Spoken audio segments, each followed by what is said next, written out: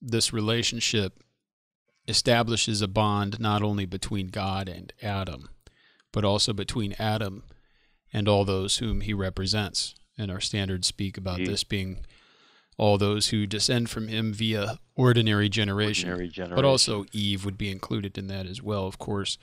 But Adam here is a public person.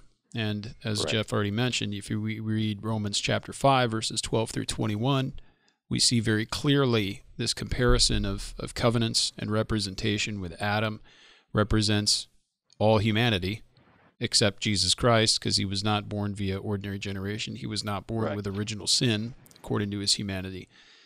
But then we see Jesus in representing all of those who believe in him, ultimately, the elect.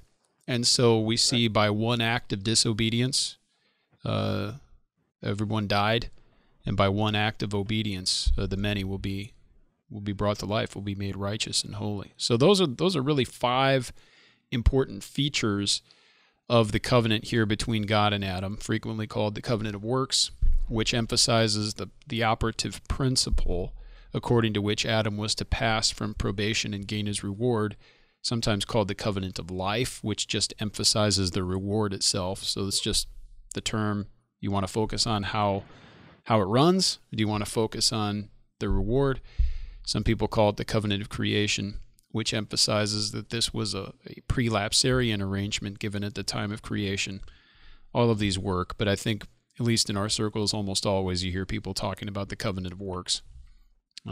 Correct. That's the phrase that typically gets used.